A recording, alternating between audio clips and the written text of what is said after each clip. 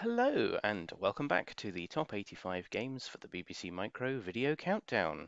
In at number 56 is a game called Smash and Grab. This was released by Superior Software in 1984 and it was developed by a chap called Walter Mansell.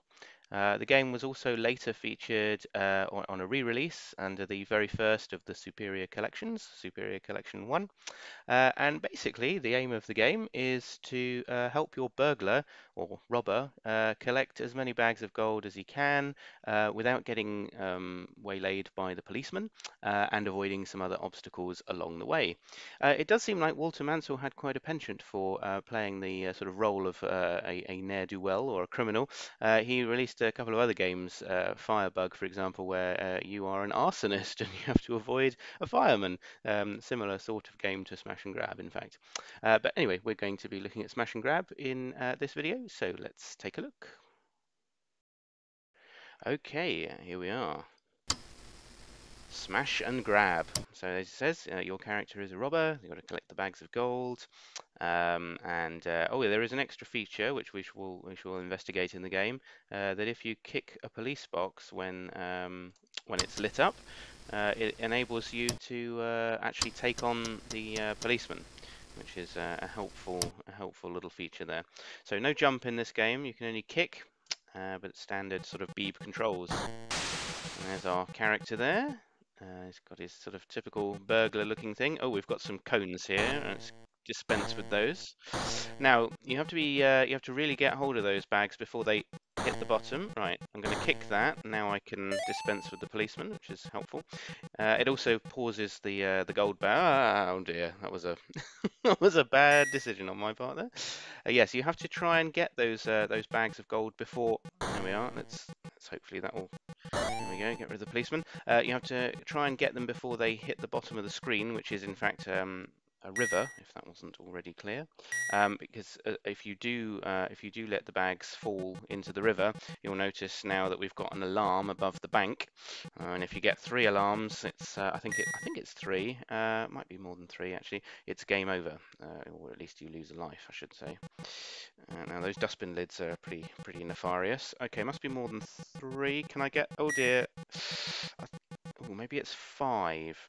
Now, if you can see that billboard up in the top left. Oh dear, the policeman got me. You can see the pound signs.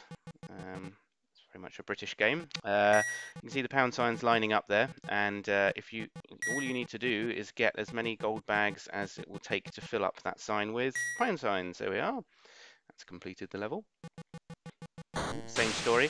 He has an interesting approach to robbing a bank, I have to say. Kicking a cone into the oh dear, quite timed my kick well there. Right, it's a nice little extra. Oh dear, that was a bit of a waste of a life there. Game over. Oh, that's a bit of a shame. All right, we'll put my name in and give that another go, I think.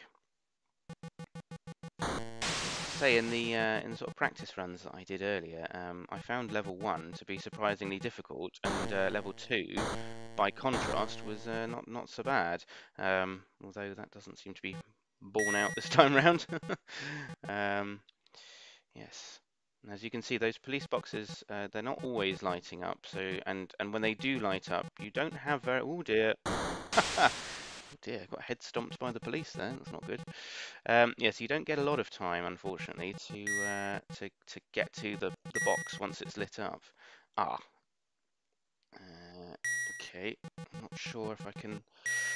Yeah, not doing too badly there. I think I might hang around up here and get those 2. Right, I only need 1 more now. Let's see if we can get one of those that's falling over there. There we are. Perfect. Alright, now we're back to level 2 this time. I do like how your lives are actually up in that sort of top corner there, and as they deplete, your next life basically walks into the screen. I think that's quite a nice little touch there. Oh dear, that's my last life though. I'm not going to do too well here, I don't think. Oh dear, oh, it's the cones again. The old policeman, like he has more capacity than I do. Like he can prod you with his pole there. Oh, there we are. Now I can take him on. Come on. You see the traffic lights up in the top. All the while that's red, your superpowers of being able to take on the policeman and the money bags stop falling. It lasts for as long as the light is red. Oh, here we go. One more. Hey, level 3. Not doing too badly at all here. Now this level has a nice little feature where you can go from side to side, sort of like Pac-Man. Oh dear, that was a bad choice. Now some of these, I was gonna say, some of these platforms are actually conveyor belts. So if you wonder why my robber seems to be taking a bit of time to get across some of them, I didn't quite get it in time there. Oh dear. Oh dear, what a shame. Well, we got a better score this time round, so let's try giving that another try. Yes, I think it's for a platform game, I think it's quite innovative. I think it's got quite a few things going on. I like the fact that the money bags are not just sort of fixed objects, sort of Chucky Egg style. They actually move in a fairly sort of random way, and you've really got to get them in time, otherwise it's curtains for the robber. I think the policeman is quite a good adversary because he's actually able to do more than you are. Like he has the ability, for example, to sort of semi-jump up to a platform above him, and on top of that, he can sort of nab you when he's there we go when he's just below or above you. He can stick his truncheon up or down and nab you in that way, which I think is good for him, not so good for us, obviously. Oh, there we are. Let's kick that again. The kick feature, I think, is quite a nice little one as well, as a means of activating some of these bonuses. Oh dear. Let's try going over this way. Also, he's unaffected by the conveyor belt, which is a little bit cheeky, I think. He's obviously got special footwear, perhaps, that means that he doesn't have any trouble with that old conveyor. Now, I only need one more money bag, so if I can just get that before the policeman, there we go. I think the graphics are quite chunky graphics, and obviously our robber and policeman are quite large sprites, but nothing wrong with that. I think the sound effects are fairly well placed. Oh dear, that was game over already.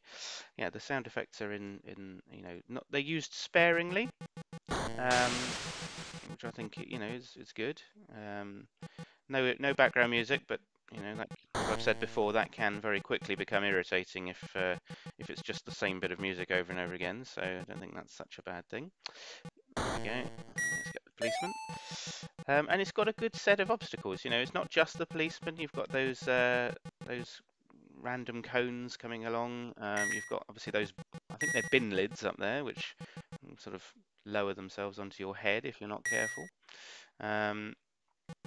Yeah, and I just think it's a nice little platformer, and it's got a nice theme to it. It makes a bit more sense actually than some Beeb games. It's not like Blagger, for example, where I was never entirely sure what was going on in that game, and it's certainly not in the realms of silliness like Save Your Bacon, for example.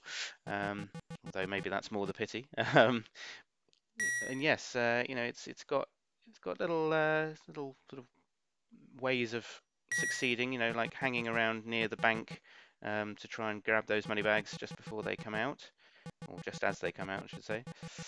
Oh dear, I'm on a conveyor. And yeah, it's just sufficiently challenging enough, I think, to be enjoyable without being frustrating. Perhaps in contrast to platformers like Blagger, which are, I think, very difficult, and certainly not on the same sort of difficulty level as something like Volcano, for example. Oh dear. Ooh. I think the only thing I would say is it would help, I think, a lot if your character was able to jump. I do feel that the lack of jump does make the game perhaps a little too difficult at times. I think it would be nice to have that facility to be able to jump from platform to platform, and not be sort of restricted from just basically falling from platform to platform. Especially since the old policeman has the ability to sort of do a little cheeky jump now and again. I don't see why we should be denied. Oh dear, I've got bin lid. Why we should be denied that ability. But yes, it's definitely worth finding this game if you've not played it before. As with almost all, oh dear, right on the head. As with almost all of the games that I've got in this countdown, you can get them from the complete BBC Games archive. Oh dear, missed the times on that. So yes, do check it out if you've not played this game before, or if it's a game that you perhaps haven't touched for a few years. It's definitely worth a play. I remember enjoying this one a lot actually as a child. I think I had plenty of fun pretending to be a robber. Um, it's a sort of cops and robbers theme, very popular with children. So I think Walter Mansell knew what he was doing when he designed this one. Oh dear, that was a bad move. So we'll just see how much further we can get on this attempt. See whether we can make it to another level. And yeah, that's actually another thing that's worth pointing out. It's not like one of those games where you complete the level and then it's just basically more of the same. You know, there's a bit of thought has gone into the design of each of the levels. Obviously, still around the same sort of theme, but yeah, it's different challenges at work. And I think the bin lids get replaced with some sort of red ball. Not quite sure what the red balls are meant to be actually, but yes, it does bring a bit of variety. There we go. That's got that. Yeah, wasn't quite tall enough there. Ooh, am I going to get the policeman? Ooh, there we go. Ah, got the policeman, but caught by the road cones. There we go. Well, I think we'll leave it there. Gosh, didn't even manage to make it into the high scores there. So I think that's probably a sign that we should probably draw that to a close. So yes, I hope you've enjoyed Smash and Grab in at number 56 from Superior Software. Thanks to Walter Mansell for putting that one together. And until the next time, enjoy and hopefully you'll tune in for the next video in the series. Goodbye.